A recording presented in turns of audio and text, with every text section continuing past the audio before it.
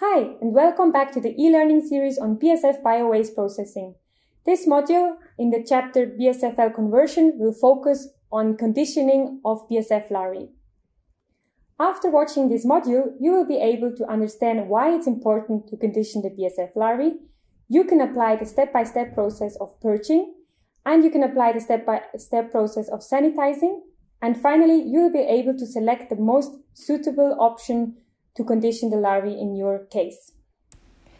Conditioning describes the processes which condition the larvae for further processing or for direct selling. Conditioning means in this video cleaning and washing of the larvae. We will show you two ways of conditioning your larvae, purging and sanitizing.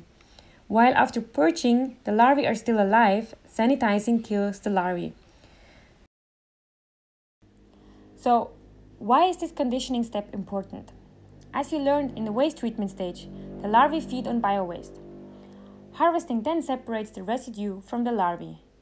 However, after completing the process, some residue particles will remain stuck to the larvae, and the guts of the larvae will still contain material which has not been excreted yet.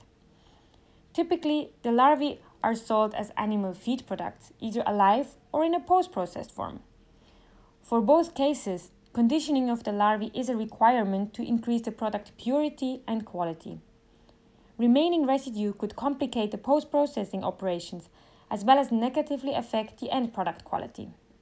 But it's important to note here that both described procedures do not necessarily fully free the larvae from microorganisms or any contamination, which was in the waste source and might be transmitted to the larvae during their growth phase and while they were feeding on the waste. Within this module, we are going to introduce you to two options of conditioning. The first option is the purging operation. There, fresh larvae are first washed with clean water to remove remaining residue. And then the larvae are left in a purging bed in a dry material, like for example coco peat, for a few hours. During these hours, larvae will partly empty their gut. Then the second operation we are going to show you is the sanitizing operation. There, fresh larvae are first dipped in hot water for 60 seconds. We call this also blanching. And then the larvae are washed. The hot water kills the larvae immediately, and larvae will empty part of their gut content.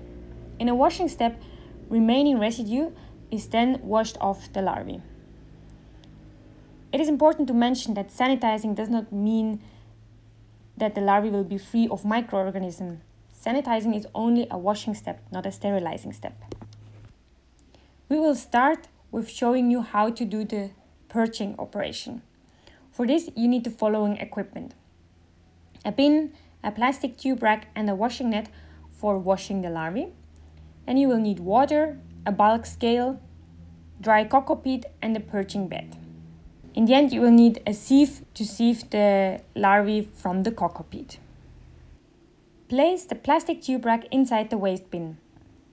Place the washing net inside the waste bin and fix it on the side. Then add 10 kg of freshly harvested larvae onto the net. Wash the larvae with clean water until all remaining dirt and residue is washed off. This may take 3 to 5 minutes. Then place the wet larvae on the purging bed.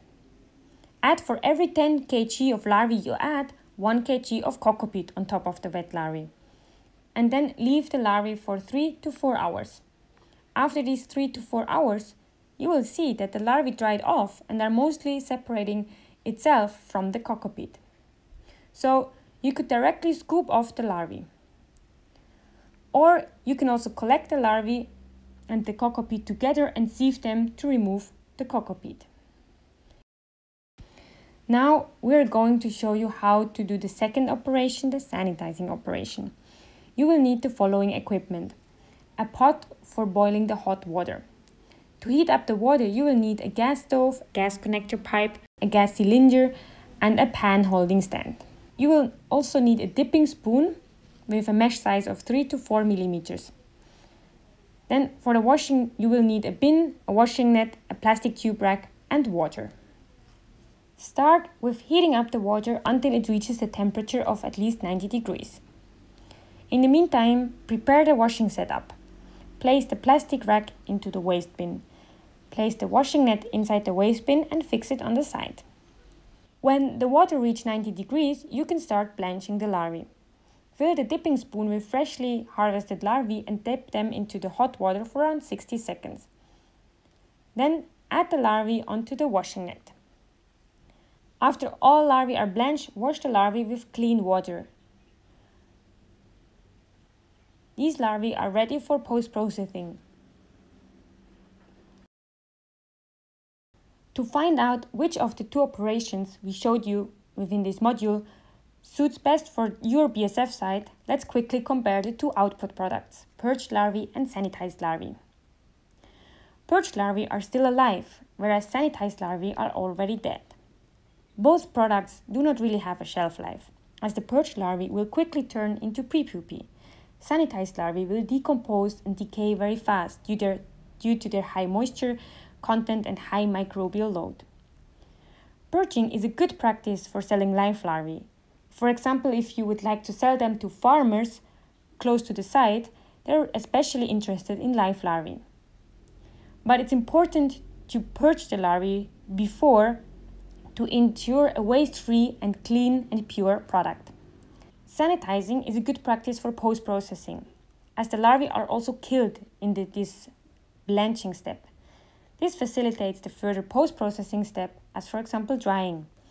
Drying live larvae is difficult, as it takes a while until the larvae die, and the larvae still move around for the first minutes. The quicker the killing time, the better for the animal and also for the end product, as stress can negatively influence the product quality.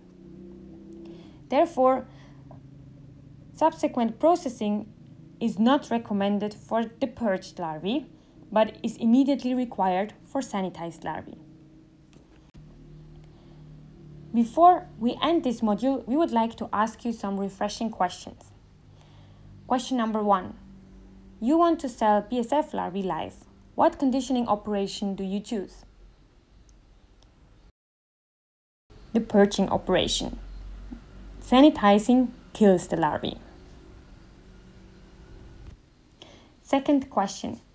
You forgot to condition your larvae. What can be consequences when you post-process the larvae afterwards?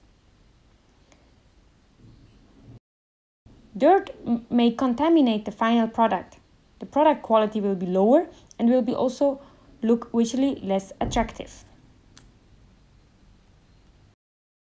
Now we're already at the end of this module. We saw that conditioning aims to increase product quality and product purity. Purging is a good practice for selling live BSF larvae. Sanitizing is recommended when BSF larvae are post-processed. Thank you for watching this module, part of the e-learning video series on BSF Biowaste Processing.